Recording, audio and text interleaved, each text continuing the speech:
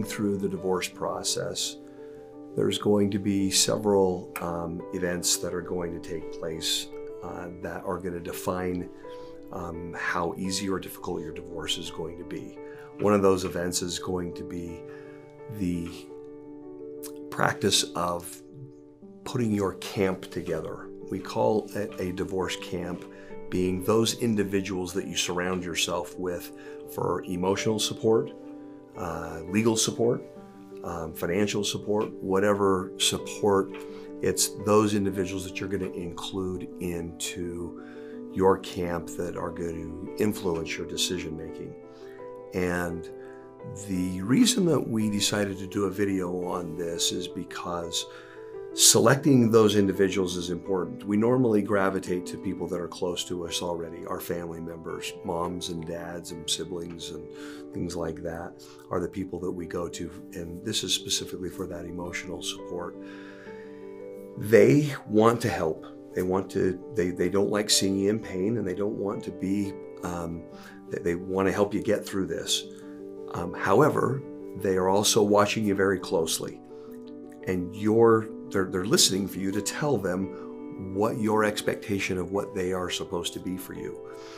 And in a divorcing situation, it's safe to say that you're emotionally at one of the worst times of your life.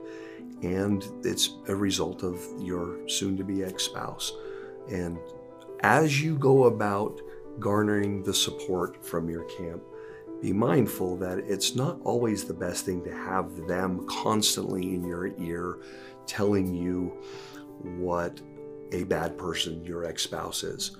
You've many times, whether you meant to or not, either directly or indirectly, told them that you want to hear that. But there comes a point in time in the divorce process where having that constant negative reminder of what the negative things about that person, where it can actually be detrimental and it can actually cause you to take steps backwards. So normally what we try to coach people to do when forming these camps are to say, mom, dad, brother, sister, whoever it is, if you really want to support me, remind me that the world is going to be okay. I don't want to hear a lot about why my ex-spouse is a bad person. There will be plenty of that. They can be much more supportive to you by being positive than they can by continuing to feed the negative impulses that will be there. So choose your camp wisely and make sure that you instruct them on how they can be the best support for you in the divorce process.